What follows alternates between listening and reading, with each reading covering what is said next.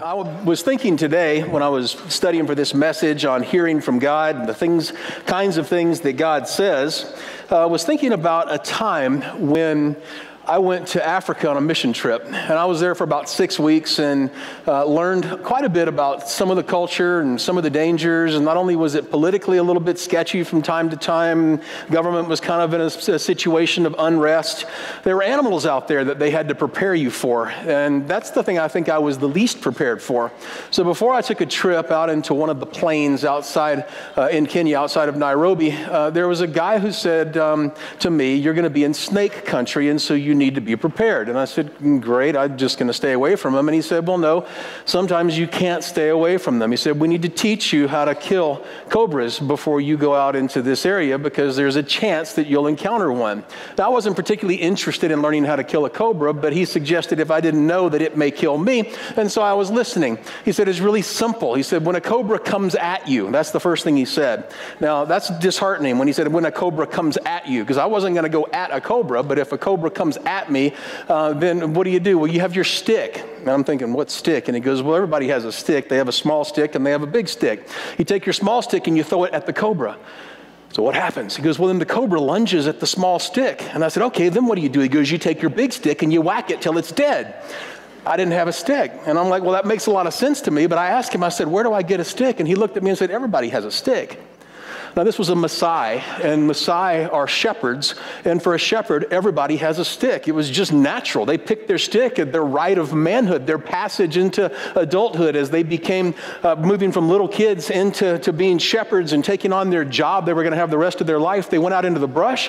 They found the perfect stick for them that matched their height, that matched their strength. They were going to make it part of their lives, learn how to use it. It was a symbol of what they did for a living, of the money that they were going to earn. It was a symbol of the influence that they were going to have by moving sheep from one place to another. And I'm going to talk to you today about the significance of a stick, of a staff. It's Moses' staff, and how Moses' staff transitioned from Moses' staff to what was after this incident called the rod of God, because Moses learned to throw down his staff. Now, this message is super simple. It's one you may have heard before in some other shape or form. The outline is not new. It's like Texas Hold'em or golf. It takes a moment to learn, but a lifetime to master. It's one of these concepts that we all nod our head and agree, yeah, this is probably true, but to really do it unlocks the secret of being a disciple of Christ, the life of faith. So we're going to read this story together, and I'm going to assume many of you know the story of Moses. If you're new to church, you probably have still seen some movies or read a book on Moses. Maybe you've heard the story, and you kind of know, just sort of the outline or the gist. So I'm not going to be too terribly detailed, but just as a matter of background, we pick up in Moses' life here after he had been miraculously saved by God and delivered into Pharaoh's home instead of being murdered, was raised to be the next leader in Egypt, and made a rash decision that may have had the right intention but the wrong application, and he committed a murder. And because of that, he was a refugee from Egypt and took off out into the desert. And the Bible says, and I love this part of Scripture, it's found in the beginning part of Exodus, that Moses ran and he ran and he ran and he ran and he ran. And then he sat down, which is the best thing to do when you're running. Some of you may find yourself in a situation where you're running from God. Maybe you don't want to hear what he has to say. Maybe you're afraid of what he's going to say. Maybe you think he doesn't care enough to speak to you. So I want to encourage you today, if you're running, that you do exactly what Moses did and that you sit down, because he loves you. Jesus cares about you, and God wants to speak to us far more than we are willing to listen to him. So he sat down, and when he finally sat down, he heard from God what was next, but he heard through a person. And this is how God speaks so many times, through people and through circumstances. He met a man who had a daughter, and he married the daughter and went to work for the man and became a shepherd. And for 40 years, this person who was going to be the next leader of Egypt became a Bedouin sheep herder on literally, the Bible says, the backside of nowhere. And then one day, after 40 years of learning to be content in his circumstances, learning his new identity, getting used to this limited income, having very little influence, he heard a voice from God. But the voice didn't just come like any voice you may expect. It came from a bush that was burning and would not burn up. Now, I think the Hollywood renditions of this bush maybe are a little bit overstated, where it looks like this huge, lush tree, and that it's something that you would want to drop down and worship. The Bible communicates this as just an ordinary bush. But it was an extraordinary circumstance. And the voice of the Lord came to Moses and called out to Moses and said, come closer. And Moses came a little closer and he said, okay, that's enough. Take off your shoes. Don't come any closer. And God began to speak to him. And he began to unfold his plan for him. And that's what Moses desperately needed, was to hear from God. It's what you and I desperately need, to hear from God. But as God unfolded his plan for Moses, Moses got overwhelmed because all he heard was, Moses, you're going to have to do this. Moses, you're going to have to accomplish this. Moses, you're going to have to step out of your comfort zone. But what God was really telling him is Moses, I'm going to do all these things. All you need to do is put yourself in the right place at the right time and obey me and watch the things that I'm going to do through you. And so Moses had a little argument with God. And here in Exodus chapter 4, he was asking a question you and I ask. It's the biggest enemy of our faith. It is really the beginning of fear. And it's the question of what if? Well, what if, God, what you say isn't really true? What if I risk all this and it doesn't really happen? What if I step out and I fail? What if? I live with the question of what if. You live with the question of what if. And it's a question that we have to learn to be comfortably uncomfortable with. Because when we follow God, there's always the question of what if. But see, it doesn't have to paralyze us or to terrify us, because we serve a God who controls all of the billions of contingencies in life to bring about his perfect plan. He has all of the information available to him. He knows everything and doesn't need to wait to learn or to see what's going to happen. And so even though for us it looks like a what if, God says, trust me, believe me, don't just believe in me. Do you want this life of faith? So that's my question to you right off the bat. Do you want to live the life of faith, the real life of faith?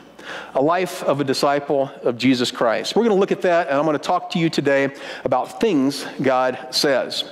Now, I hope this last week you paid some attention the 7 days prior to today, last Sunday, when I suggested that you get alone, that you meet with God, that maybe you listen to the Lord with the Bible in your lap, that you possibly write down some things that you might have heard from God and reflect on these things. Maybe you did, maybe you didn't. But I did this last week, and I really heard from the Lord. I got a verse. And to say I got a verse, I mean, that sounds a little trite, but this was something that God showed me. And I want to just read it to you as motivation for you maybe to really apply this to your life. This is found in Psalm 32, begins in verse 8. I will instruct you and teach you in the way you should go. I will counsel you with my loving eye on you. Here it is in verse 9. This was the one that's for me. Do not be like the horse or the mule, which have no understanding, but must be controlled by a bit and a bridle, or they will not come to you. Many are the woes of the wicked, but the Lord's unfailing love surrounds the one who trusts him. Rejoice in the Lord and be glad, you righteous. Sing, all you who are upright in heart.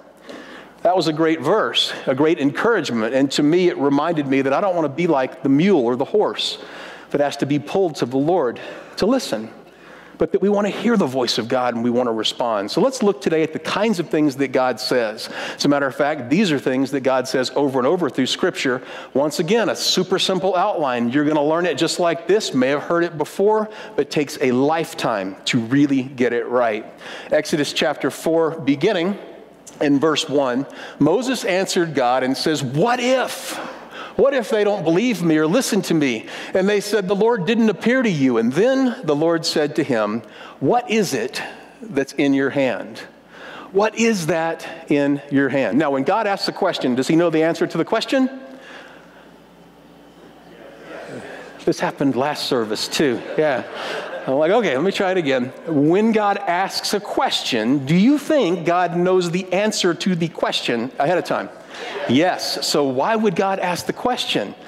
To get us to answer it. And he asks a question. He said, what's in your hand? So I'm going to ask you this question today. What's in your hand? Now, I want to define this for you. I want to help you think this through. But I'm going to ask you that whatever it is in your hand, that you do exactly what Moses did, which is to throw it down. Then the Lord said to him, "What is that in your hand?" "A staff," he replied. The Lord said, "Throw it down." Moses threw it on the ground, and what? It became a snake. Now, this is a beautiful double meaning in Scripture. And this is in your notes, by the way. If you have your app and you've downloaded your PDF, all these notes are in there. But the symbol of Egypt, and God was sending Moses back to Egypt to deliver, ultimately, the children of Israel from their bondage. The symbol of power, of deity, of worship, the cultural symbol in Egypt was that of a cobra.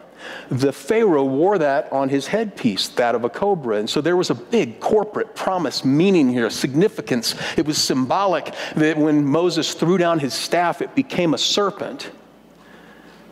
Because then, after he threw it down and it came alive, well, Moses did what you and I would have done, ran from it, right?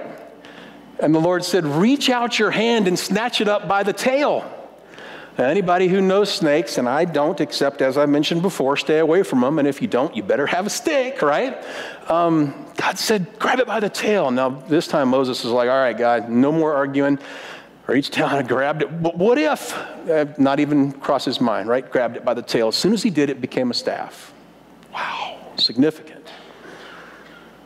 So Moses reached out, took hold of it. It turned back into a staff. "This," said the Lord, "is so that they may believe that the Lord, the God of their fathers, the God of Abraham, the God of Isaac, and the God of Jacob, has appeared to you."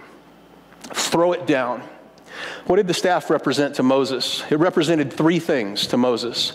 It represented three very important things. It represented what was in his hand. First of all, it was his identity. Moses' identity was wrapped up in this staff. The staff was a symbol of what he did for a living. The staff was something that shepherds would carry. And if you saw somebody with a staff in their hands, you knew right away what they did.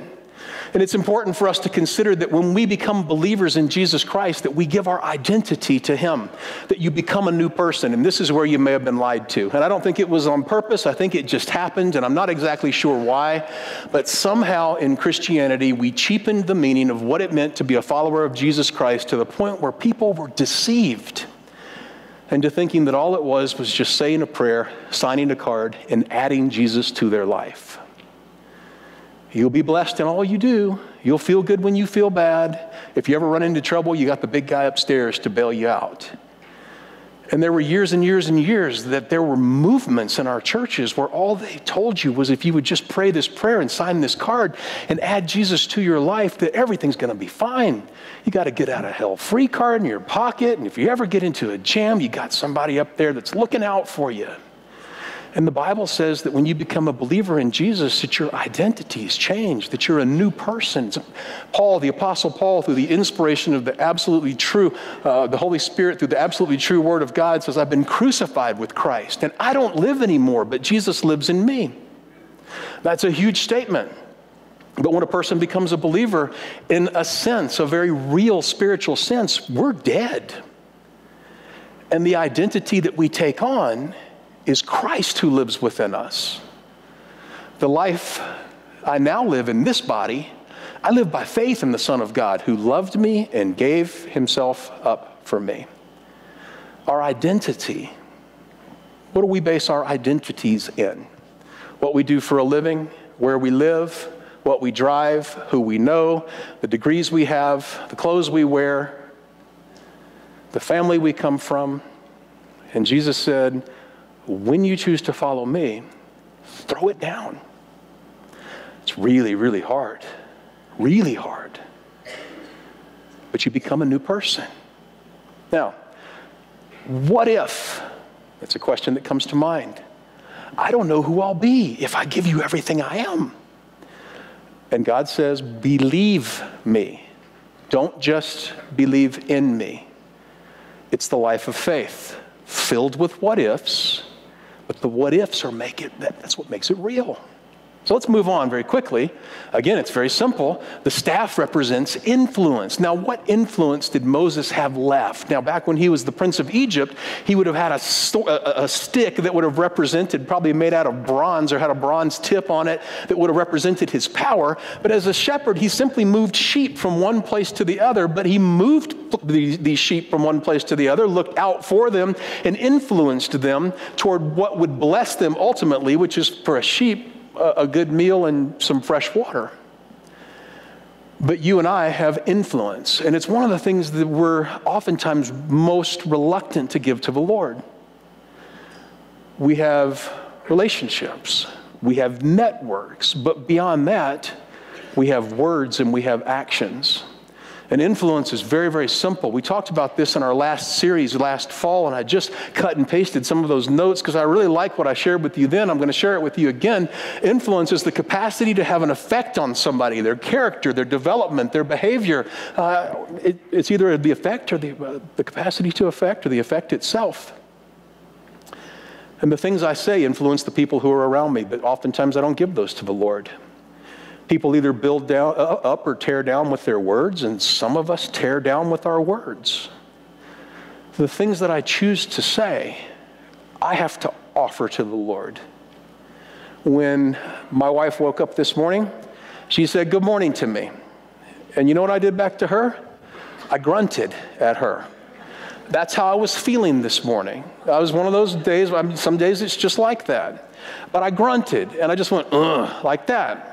And Joy, smart enough to read my grunt, she didn't press it any further, but she was in a good mood. She was happy. What did I do? Right off the bat, we open our eyes. I grunt at my wife. I influenced her morning. Now, is that a minor thing? Of course. We just celebrated 30 years of marriage. Is she going to forgive me? Yeah. We've been through a whole lot worse than that. But even something as simple as an unfortunate grunt can change somebody's day.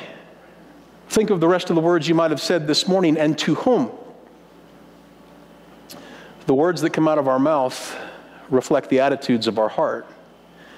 And influence is about building up, not tearing down. Sometimes it's the words we choose to say, and sometimes it's the omission of words we should say. Because encouragement is something so close to the heart of Jesus that he did it over and over and over again. Make a tree good, and its fruit will be good. Or make a tree bad, and its fruit will be bad, for a tree is recognized by its fruit. You brood of vipers, how can you who are evil say anything good? For the mouth speaks what the heart is full of. Do you hear that? If you did a word audit, and I'm speaking to myself, trust me, not just you, a word audit, the words that come out of my mouth reflects the condition of my heart. The mouth speaks what the heart is full of. A good man brings good things out of the good stored up in him, and an evil man brings out evil things of the evil stored up in him. But I tell you that everyone will have to give account on the day of judgment for every empty word they've spoken. Holy moly, that's a list for me. For by your words you will be acquitted, and by your words you will be condemned. Well, influence doesn't just have to do with what we choose to say, it has to do with what we choose to do. And we, sometimes as Christians, are the worst because we have all the right words, and we say all the right kinds of things, and we call Jesus Lord, and we call one another brother, but we live in a way that's so disconnected from that. We fool ourselves, not the people who are around us, and the world around us, when they watch, don't see Jesus anywhere near it. What we do and what we say influences, nudges people either further toward a relationship with Jesus or further away, and we're responsible. So influence is something that this staff represented, and the third thing that this staff represented, and this is important, is it represented his income. And I've been thinking a lot about this during December particularly, and we've been on a little initiative as a church to be responsible to give more faithfully, to make sure that we commit more and more of our resources to the Lord. And I've been asking myself the question, why? Why is this so important? Now, I know all the answers, and I've been to seminary, and I've studied my Bible, and I've heard messages just like you have. But I want to talk to you about this for just a second, because this really, I think at its most fundamental level, is the reason that we have to throw down our income, as well as our influence, as well as our identity, and give it to the Lord. Because when you throw it down, what happens? It comes to life. And when you pick it back up again, it turns right back into a stick. It's because we don't work for ourselves. And this is a difficult thought for us, particularly as Americans, because we're all about building our own fortune, building our own kingdom. I'm working hard. I got what's mine. If I'm nice, I'll share a little bit of it with you. But that's not a New Testament concept. The New Testament concept is that when we become followers of Jesus Christ, that we enter into a voluntary servanthood called a bondservant relationship, where everything we have doesn't belong to us anymore. It literally belongs to the master.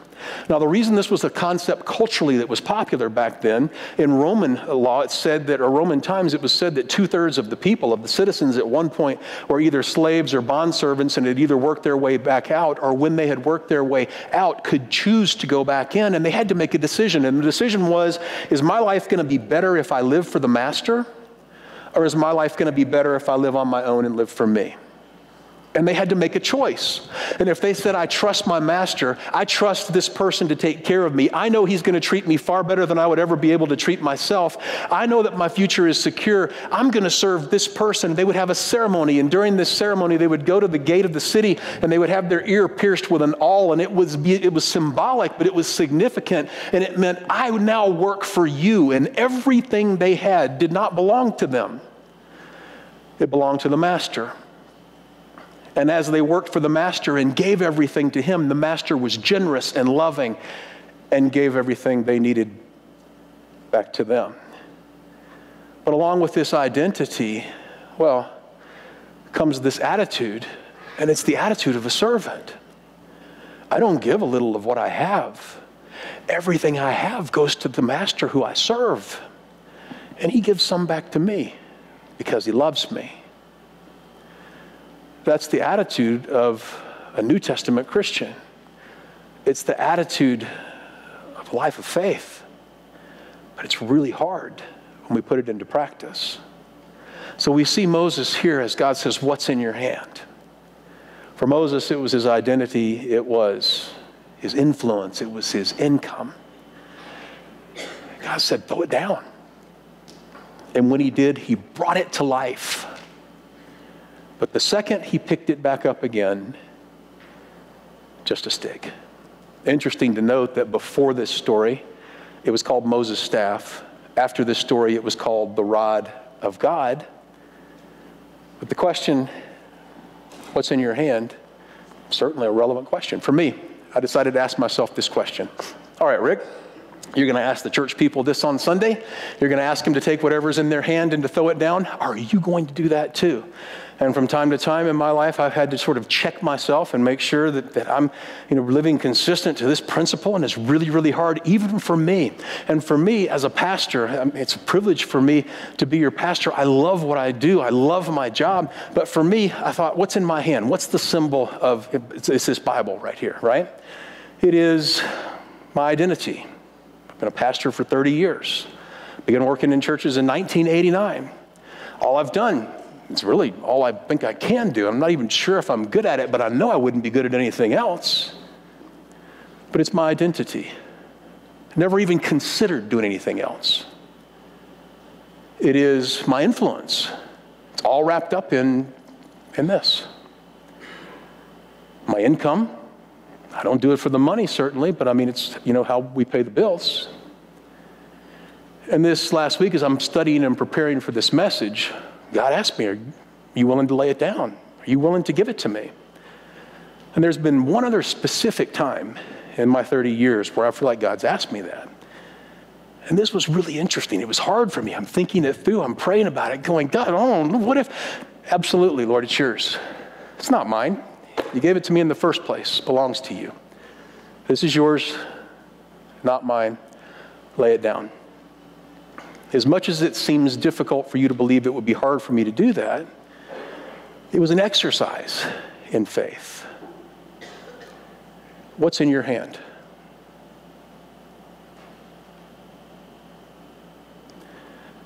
These are the things that God says. First, I won't use anything you have until you let go of it.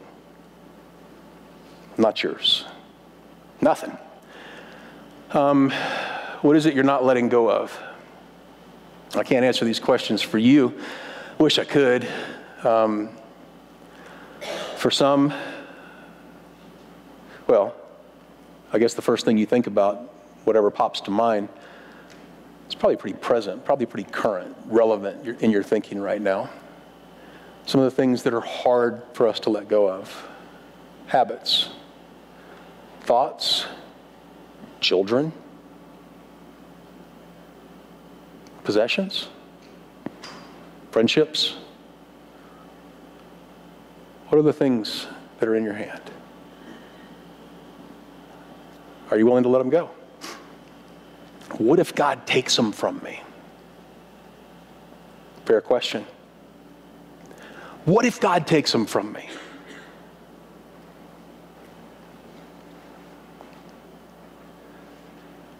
Do you believe God, or do you simply believe in God? What kind of God do you serve? If he decided to take them from you, what would be his motive? What would be his purpose? To bless you, not to hurt you, to guarantee your future, to free you. But it's so hard to let go. Number two, God says, I won't ask you to give me something that you don't already have. He's created you with spiritual gifts, with a heart, with abilities, with certain personalities, both good and bad, with experiences in your life. And he's not going to ask you to give him anything that you don't already possess. Number three, you're never going to know your full potential until you allow God to have full control of your life. But what if? What if I give God everything? It's scary. And in my own life, I visualize it like this. I walk up to the edge of a faith cliff, and I don't know what's on the other side, but I know God's asking me to step off. And I've asked the question time and time and time again, what if you don't catch me this time, God? And you know, every single time I've had to step off. And do you know that every single time he's caught me? And the decision to step off has been the decision that's led me toward the plan that he has for me in the first place. You're never going to know your full potential until you allow God to have full control. Now remember, this is just a reminder, number 4, that he whispers in the wind, that he shouts in the silence, and that we have to get very good at hearing from him. We're going to talk more about that next week. And finally, number 5, his plan for you is far greater than the dream that you ever have for yourself. Are you listening? Are you listening? Do you want to hear? Are you afraid to hear? Are you leaning in? Are you leaning out? We're going to spend all of 2020 together talking about these kinds of things. Starting in February, looking at the life of Abraham, a man that learned to hear the voice of God, to live with the fear of the question, what if? To succeed, to fail, but ultimately to be obedient and change the world forever. We're going to look at it through his eyes, but also apply it to our life as you see yourself becoming more and more each day the person who Jesus intended in the first place. Pray with me, please. Father, I thank you for my friends.